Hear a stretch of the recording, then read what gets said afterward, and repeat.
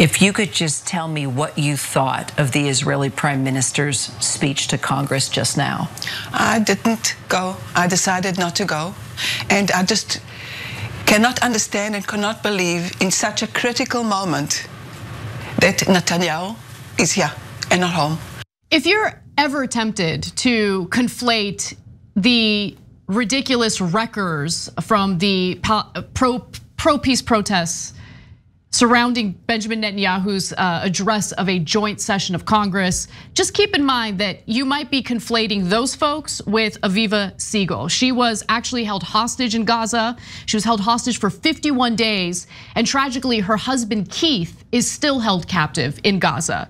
Yet she, along with other family members of hostages, have been protesting Benjamin Netanyahu and his speech before a joint session of Congress this week. Now, during his speech, Netanyahu slandered protesters, conflated all of them with violent protesters, and said that they are funded by Iran without providing a shred of evidence, and even called them useful idiots. He called American citizens useful idiots on American soil as a foreign leader of a foreign country. Just let that sink in for a second. Now, many of the protesters were Jewish, and many of them have been victimized by Hamas directly. They are not Hamas supporters at all, but they certainly are not supportive of Benjamin Netanyahu because they see exactly what he's doing. They see that this isn't about protecting Israelis, it's not about freeing hostages, it's about making this war last as long as humanly possible so he can remain in power. And according to the Times of Israel reporter, Jacob Majid, some of the relatives of these hostages actually walked out of Netanyahu's address to Congress. The PM, or Prime Minister, goes on to pledge not to rest until the hostages are home, leading the vast majority in the room to stand and applaud, save for roughly a dozen or so hostage families, which, by the way, Netanyahu also attempted to use as pawns during his speech, and they weren't having it. Now, reporters revealed that other family members were removed from the chamber after they unveiled yellow t-shirts with the words, "Seal the deal now." So I want to show you one example. Here's one of the women who ended up getting arrested. She's wearing the t-shirt. I mean, it's obviously a peaceful protest. It's just that they were wearing the shirt, and the shirt offended the sensitivities of the members of Congress who are bought and paid for by the pro-Israel lobby. Let's just keep it real. So six individuals were arrested, Israelis who have been victimized by Hamas, arrested by Capitol Police. Yeah, and so when we say pro-Israel, by the way, we're talking about the government of Israel now, right? So if you're not for the right-wing government who wants to wage perpetual war, and that's part of the reason they're not getting the hostages back, you get arrested. Even if you're Israeli, even if you're Israeli and American, even if you're have family members who are hostages, it doesn't matter. You don't agree with Netanyahu and AIPAC, you will be removed from the building. Hey, don't scroll away. Come back. Because before the video continues, we just want to urge you to lend your support to TYT. You power our honest reporting. You do it at tyt.com/team, and we love you for it. Who's making the decisions? So like, what if you're pro-Israel, but you're incredibly left-wing? What if you're moderate in pro-Israel? No, none of you matter. The only thing that matters is the source of the funding of those politicians, and that's AIPAC. And AIPAC in the past at least pretended to be nonpartisan. Now they're fully pro-Netanyahu, massively right-wing, and so if you don't agree with like the most extreme right-wingers in Israel, you'll be eliminated. And even if you're a hostage family member, you're gonna get arrested at the speech where they're pretending to care about you. I mean, the image of Netanyahu lying about the peace deal and the entire US Congress giving him a standing ovation while the hostage families are being arrested off camera at the same speech. Yep. That right there is the current state of America. And I want to honor these brave individuals who were arrested by our Capitol Police. The guests arrested were Michael Levy, Karmit Palti Katzir, Gil Dickman, Liet Rubin Unger, Alon Gott, Zahiro Shahar Moore. Those were the individuals who were arrested according to the Capitol Police. And so again, I just really want to emphasize that there is an effort right now to slander, to smear peaceful individuals like the ones that we're talking about right now. by conflating them with individuals who engage in vandalism, rioting, and honestly behavior that I do not in any way support. I think that those people are wreckers, the individuals who vandalize the Liberty Bell. Look, I don't know who they are, and there's all these like theories flying around. Oh, they're provocateurs. Oh, it's Mossad. It's a psyop. I don't know. I have no evidence of that. What I do know is that these people are wreckers, and they're more self-interested in regard to their emotional release because they're destroying an important message that peace-loving individuals are trying to put out there as a part of their protest, and it disgusts me. And what also disgusts me is that these wreckers create a situation in which someone like Benjamin Netanyahu can come on American soil and slander American people, American citizens, and some in this country who are Americans themselves think he's justified in doing that.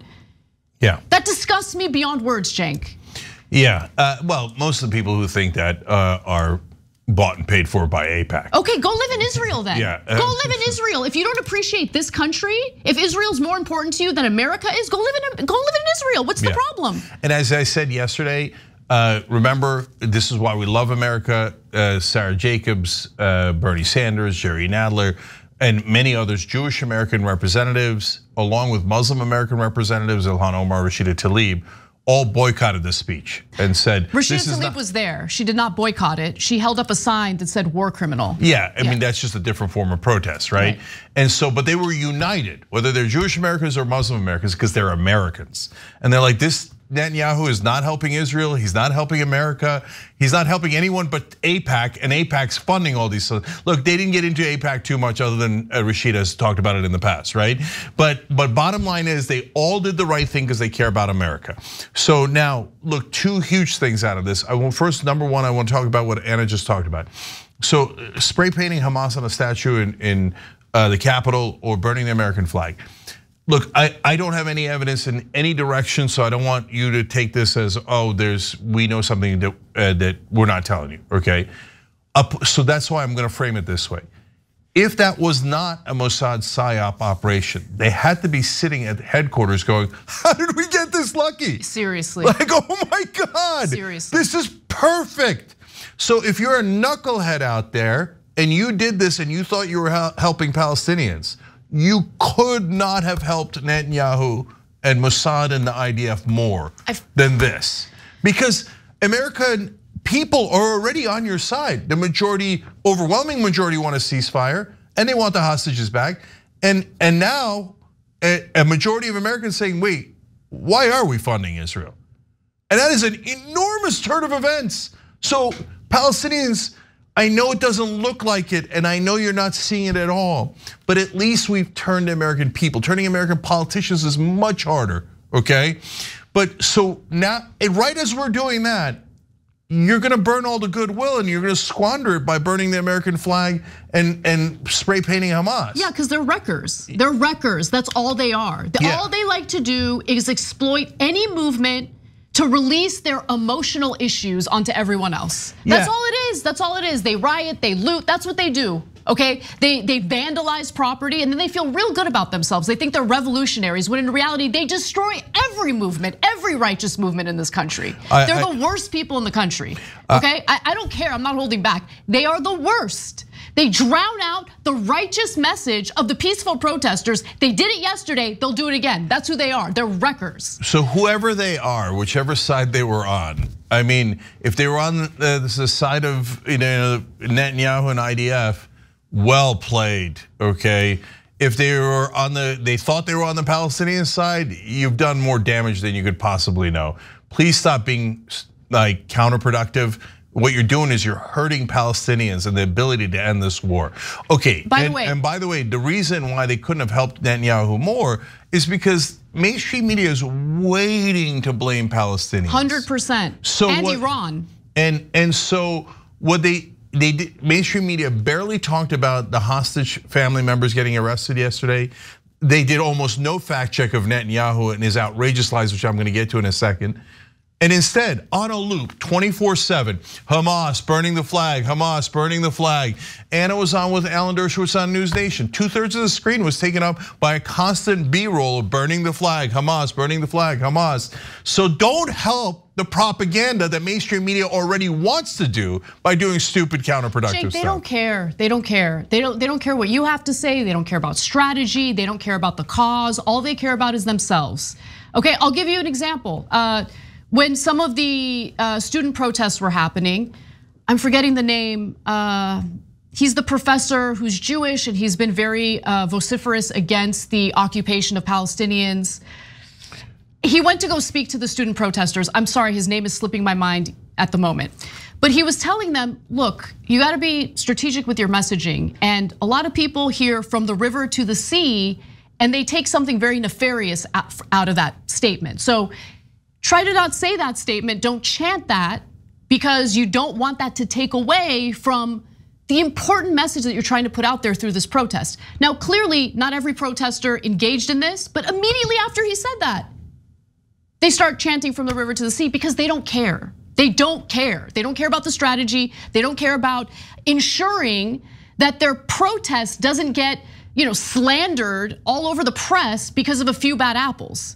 It's just, it's so frustrating. It's so incredibly frustrating. But anyway, done with them. Let's actually move on to individuals who deserve a platform, who should be heard from, including Jonathan Dekel-Chen. He's the father of a hostage who went on MSNBC to share his views of Netanyahu. Let's watch. First and foremost, why is it that he is delaying signing this agreement when the entire Israeli defense establishment, intelligence community, and his own defense minister have already said publicly that all of the conditions are ripe to sign right now, and any additional delay simply risks the lives of the hostages and does not enhance Israel's security situation?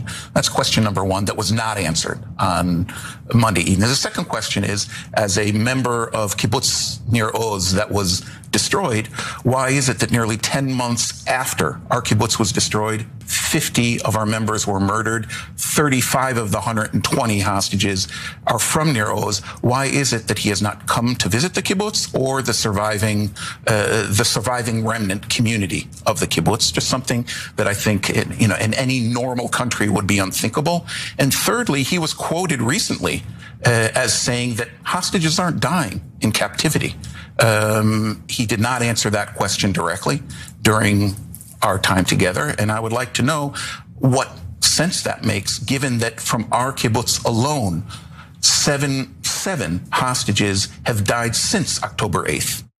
So I just want to understand from the individuals who are labeling all of the protesters Hamas sympathizers, do you want to look that man in the eye and call him a Hamas sympathizer because he's protesting Netanyahu? I'm curious. Dershowitz, you disgusting pervert. Are you gonna answer that question?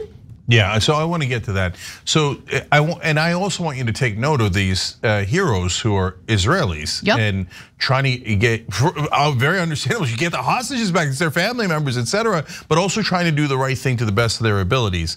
And so one of the people arrested yesterday at the Capitol was the hero Shahar Moore, and we interviewed him recently, so please check out that interview. He made, of course, an emotional, compelling case right here on the Young Turks about it, and walked a walk in protest of Netanyahu's speech yesterday, and we appreciate him. So now I want to get to the point that this gentleman was making. So Netanyahu lied, and so did Dershowitz in the appearance that Anna and he did. And if you see someone saying this, understand that they're doing propaganda and are lying to you on purpose. They keep saying that, oh, Israel's already accepted the peace deal and the ceasefire deal, it's Hamas won't accept it. That is just not remotely true. In fact, as that gentleman just described, and you saw his vantage point, but it's just a matter of fact. Israeli defense officials and intelligence officials are saying to Netanyahu, for God's sake, take the deal. This is our deal. There's nothing left to do. So there is no more military reason. The military has said, the Israeli military has said, we did the best we could. There is no more Hamas to get in a way that's realistic enough, right? That we should continue this war. And they want to sign the ceasefire. So There's not even like, even if you're hard right wing and you're like, just kill all of Hamas and keep going into, but the Israeli military is saying, we're done. There's nothing left to do. So there's one and only one reason why that ceasefire deal hasn't been signed, is because the minute that it's signed, Netanyahu is going to lose the 2 right-wing ministers and their party. And then he's gonna lose the majority in Knesset, and they're gonna have to call an election. And Netanyahu is sitting at a 72% unpopularity in Israel, and he will lose power. So he is delaying this war, killing thousands of more Palestinians, endangering Israeli lives, IDF soldiers, and not getting the hostages back on purpose, when almost entire Israeli infrastructure, let alone the entire world, is saying, sign the goddamn deal. But he won't do it because he's one of the greediest, most evil, most corrupt men I have ever known in my life. So he's dragging both the Palestinians, the Israelis, and by the way, also the Americans, into more and more war strictly for his own political career. He's evil defined. Yeah, and members of Congress, I mean, they might have like broken their like kneecaps by the amount of times that they like stood up and gave him like an insanely loud round of applause. But that's what we have in our political system. Well, an insane level of corruption. As long as the check's clear, the politicians will clap like trained seals, and that's what we saw in Congress yesterday.